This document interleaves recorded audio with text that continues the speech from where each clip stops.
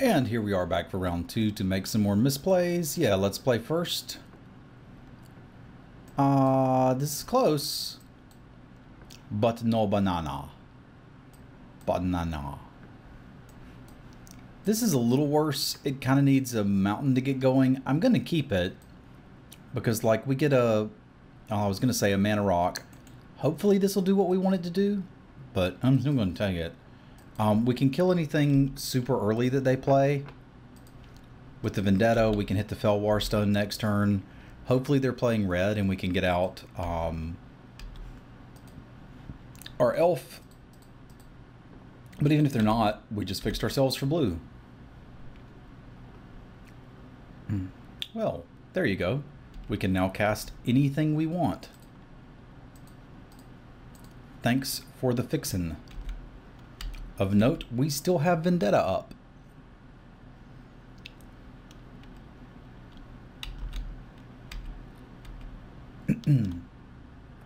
So I've got to decide if I want to Sidisi away Rada. And she's, like, Rada's really not what I want to Sidisi away. I'm clearly playing the land. Like, I guess a 4/6 Death Touch is better than something that taps for mana. And, like, what are we going to go get? Well, let's find out. Freeform. Commander Cube. Like, I'd probably just want to get some sort of ramp spell, wouldn't I? Like a Pilgrim's Eye. Looks pretty good here. Like, ideally, that's what we're sacrificing to her.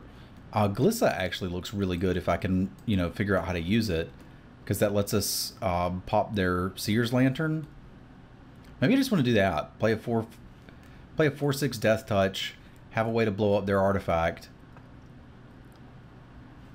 Yeah, that actually seems pretty good. And then if I just draw lands naturally, you know, cool. We get there. If I don't, that's alright.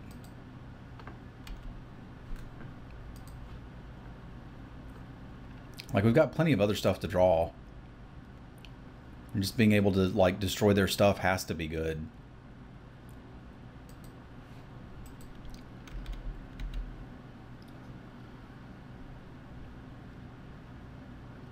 Because, like, red-blue plays a lot of artifacts anyway, doesn't it? So they're going to start drawing cards, which is neat. But we're going to start messing up their cards and hitting them in the face.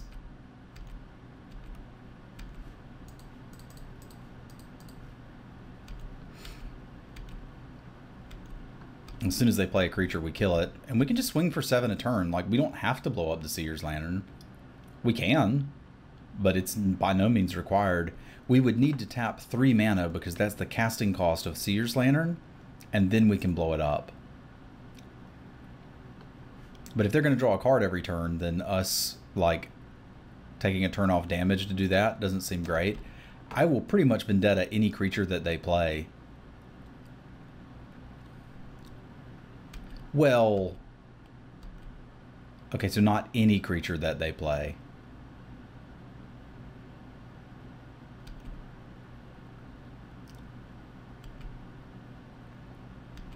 Okay, that doesn't actually do anything?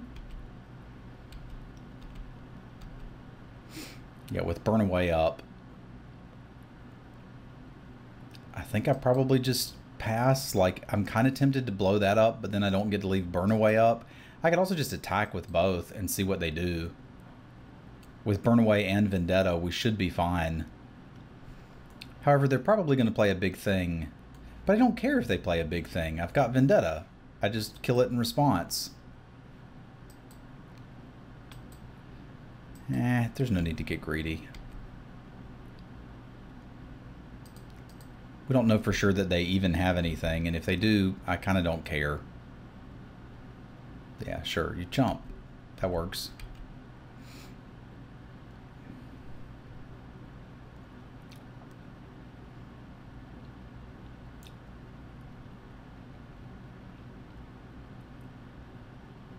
Make a speed bump.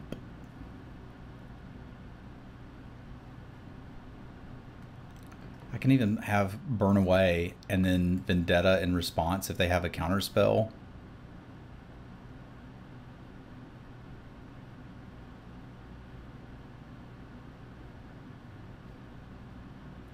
Destroy target monocolored creature.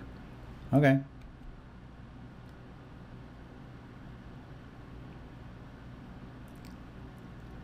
No.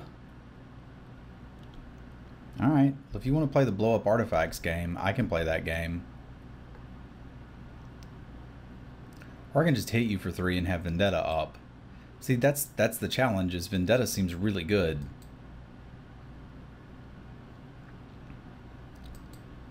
Yeah. Alright. Take your damage.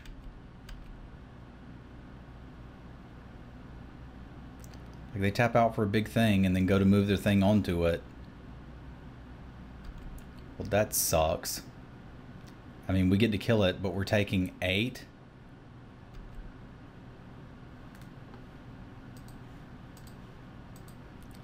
And losing our board state.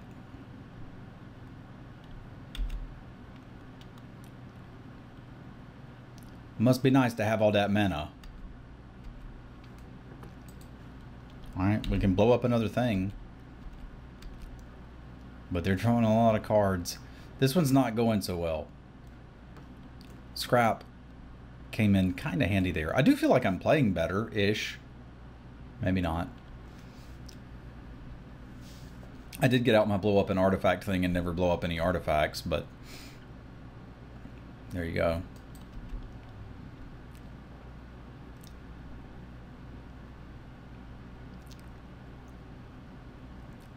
I just hope this is not so big that it can survive burn away. Okay, well, that's not, but I have a feeling whatever they cast afterwards will be. It's probably just the discard cards shrine. Alright, we can't kill that with burn away. So I think we're just done here.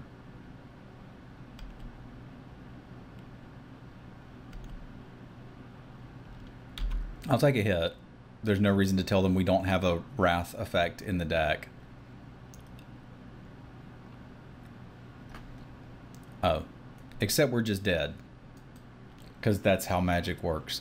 I want Reclamation Sage in this deck. I kind of don't want the Night Howler. I have been somewhat unimpressed with that, as that's not really what we're going to do. That doesn't seem like it's going to do much. Pharika is a reasonable way to make snake tokens.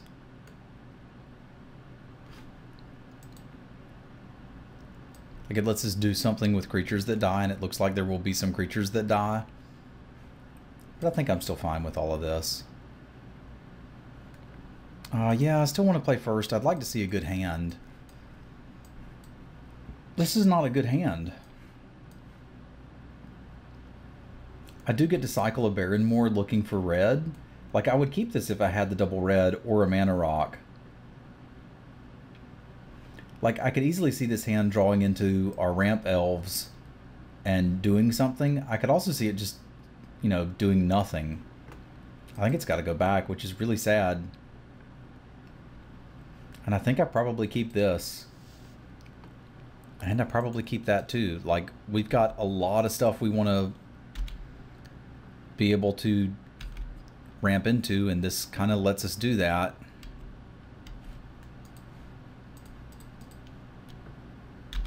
We're going to have to hit one of those reward cards for ramping, otherwise we're just not doing much, but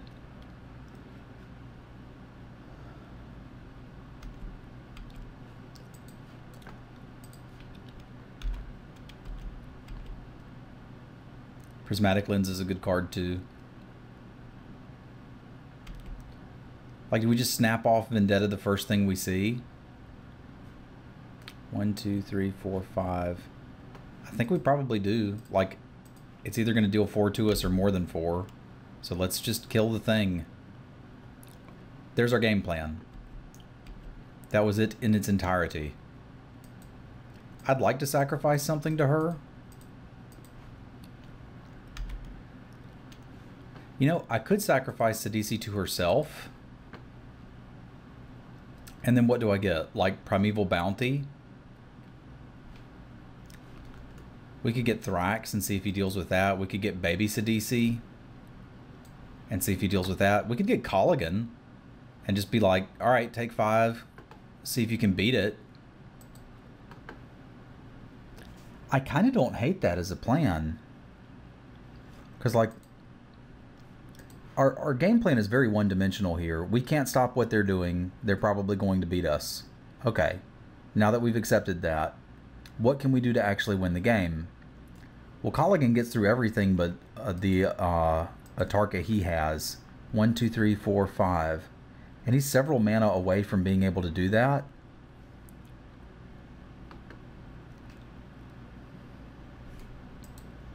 It blanks any sorcery speed removal. We could also get the Imperious Perfect and just like start making little dudes. I could also just keep the big thing there and be alright with that. Because we're going to draw some crap in the not too distant future. I could get a land, like that's always an option. I could get Zendikar Resurgent because I have 7 mana. But I'm not sure what's going to be better in my hand than a 4/6 on the board. Alright, we've made our decision. We're keeping Sidisi.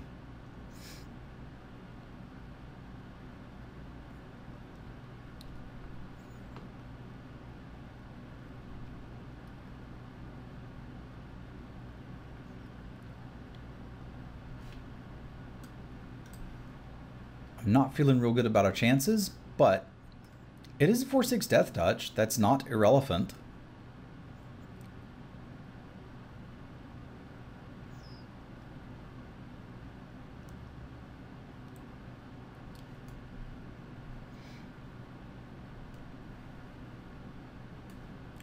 Deep in the tank. Probably has a removal spell and wonders if he didn't tutor with this, his hand, those last 2 cards have got to be absurd. And they are. You cannot cast spells without these cards. I would argue that basic land is one of the most important cards in Magic, especially from a limited player's perspective. One of the reasons I get derped up a bit when drafting Cube, which hopefully is still entertaining to watch me mess up stuff, is Cube plays a lot more like Constructed. Like there's a limited experience where you're drafting, but you're kind of drafting a deck, and then there's interactions within that deck that you need to know about. This one is themed after Commander, so most of the interactions here Commander players would know. I'll be honest, when I make a Commander deck, I kind of just pick a cool general and then throw in cool cards to go with it and don't think about it too much and go play with Tom, Derek, and Archie and see what happens. So I haven't actually learned any of the Commander interactions and how stuff works. That said, it's still a hell of a lot of fun to play with powerful cards. Alright, we'll give this a pause while our opponent figures out their line. Opponent finally settled on Dark Petition.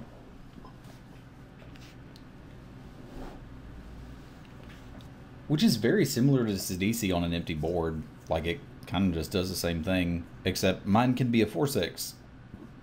Can yours be a 4/6? I didn't think so. Like, there's an argument to hold 1 land in hand so that we would have landfall if we hit Primeval Bounty. There's also an argument not to, because if they're playing the blue shrine, they may very easily be playing the black shrine, which would make us want to have the land so we could hold a removal spell. Like, oh, it's so many things to think about, and my brain just, it has trouble thinking. I just want to turn 2/2 sideways and play combat tricks. Thinking's hard. Okay, Forest is a really good draw. We'll go ahead and get an island out there, because why not? Make them be afraid of some sort of counter spell.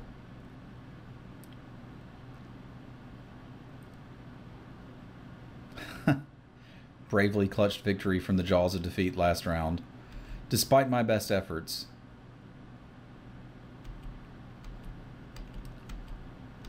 Nothing? Okay. Sidisi will kill you. It's a 5-turn clock.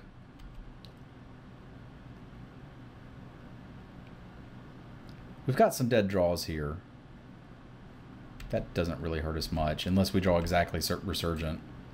Well, I guess we can go with the Sidisi Brood.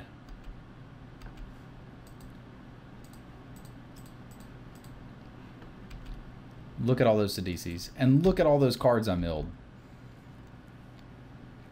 Which basically don't do anything.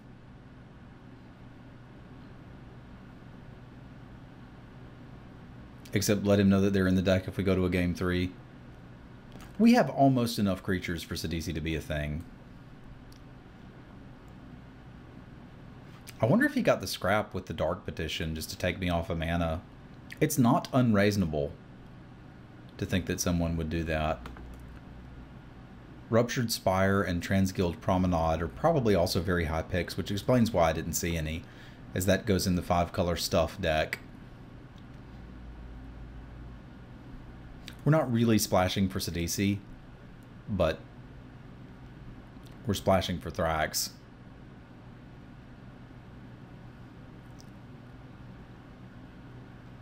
Okay.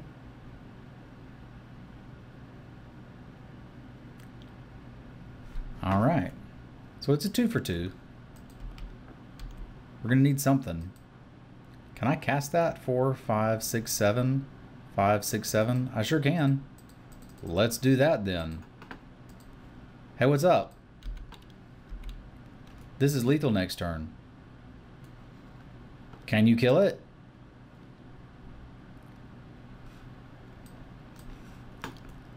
Lavalanche. Seems pretty good.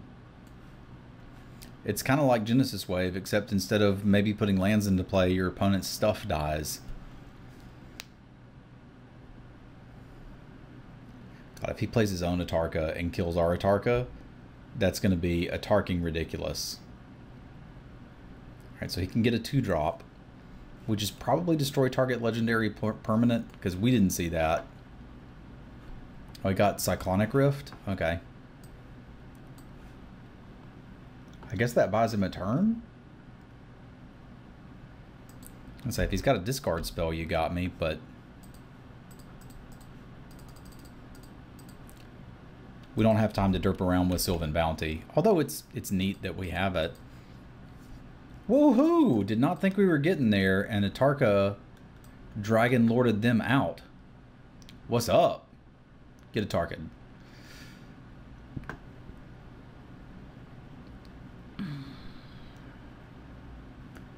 Is it crazy to consider spider spawning if we're doing stuff with Sidisi anyway? Like, I could easily take out one of my do-nothings. Although I like the instant board state you get with this. And I like the Zendikar Resurgent into Genesis Wave. Like, this deck is just too much fun. I could make it better with a spider spawning and the Night Howler. But I kind of don't want to. And Jared might actually be a reasonable finisher for this deck, and probably does more than Sidisi. Because you can get it back. You can sacrifice your little derpy stuff. You can sacrifice a token.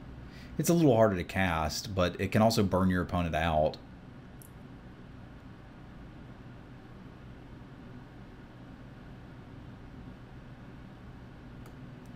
I'm not sold on that. Let's just run it back and have some fun. Happy little games. Happy little games. Alright.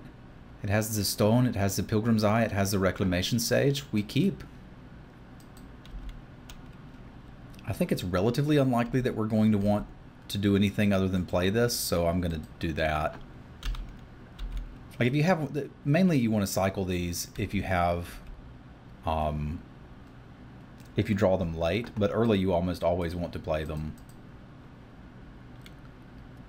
If our opponent plays blue here, we could have a very interesting next turn. They didn't. So I think I probably just want to Rec Sage and pop their thing.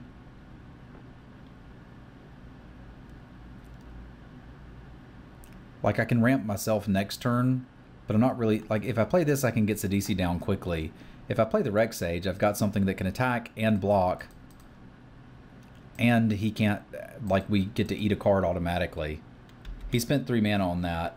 We spend 3 mana for a 2/1 and get rid of it. Let's do that. Maybe he kept his hand because he had to have this to cast a super cool 5-drop or something.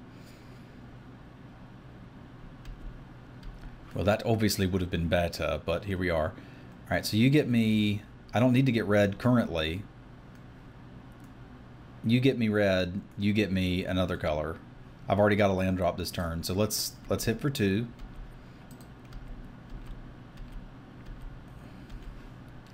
Play a land. Play an elf. Get the island. And if we draw a land, we can start Atarka-ing.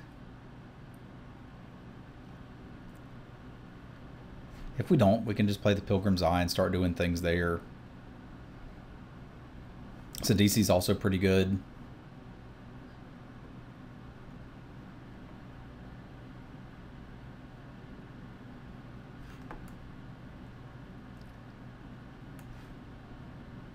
That's not so good.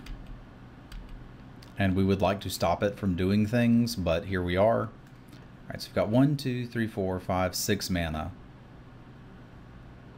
We can slam Sidisi. I think we attack with both of these things. Like, they're fine with us being in their graveyard. That is going to be hard for us to beat, assuming they have any reasonable follow-up.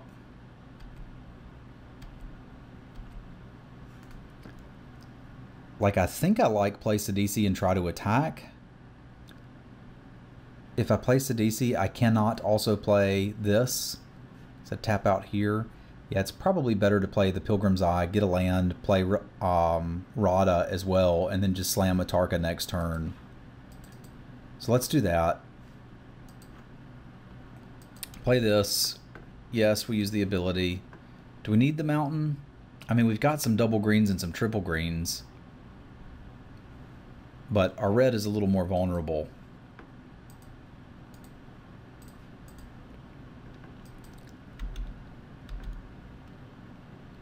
So if they slam a big monster this turn and equip the Lightning Greaves to it, we probably lose. That's a big monster. It's a big monster. And if we could kill the Lightning Greaves, we could win because of reasons and stuff, but it's going to kill us and we can't stop it. So we're going to take 8. Is there a way we can make them take more than we're taking? I don't think so, because we'll hit for 12, leaving them at 5. We take 8. Like, we don't have a haste creature. Can Sidisi do anything? I mean, I guess I can chomp block with it. Oh, gods. This is so bad. Our world is broken.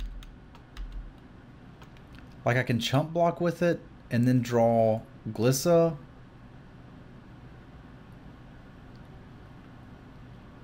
No, that'll do, donkey. That'll do.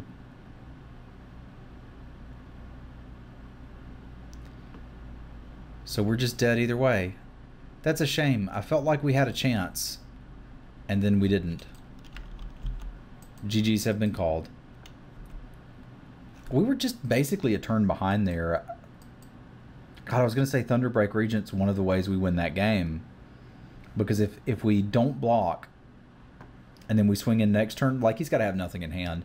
But we draw the Thunderbreak Regent. We've got double red now. We can block, you know, chump, hit for 12, and then next turn, they've got to start chumping. Because they'd be at 5 and both of the dragons are lethal with Atarka. So I think we were closer in that game than we thought. The real line that ended up losing us the game was potentially popping the Seer's Lantern instead of saving it for the Lightning Greaves, which might have been worth being aware of. That said, that's going to wrap us up here. Hopefully you've enjoyed what you've seen watching me muddle through Legendary Cube. If you have, you can check out more such muddlings, as well as, I would say, decent play. Actually, I think it's okay to say I'm getting fairly good at Limited. We'll be drafting Shadows soon, so you can see that all at the stream, which is twitch.tv/Simulin. You can also follow me on Twitter if you want to hear strange comments about Magic. I'm at Simulin, and the Commander videos I've mentioned a couple times we do at newmontgaming.com if you want to check those out too.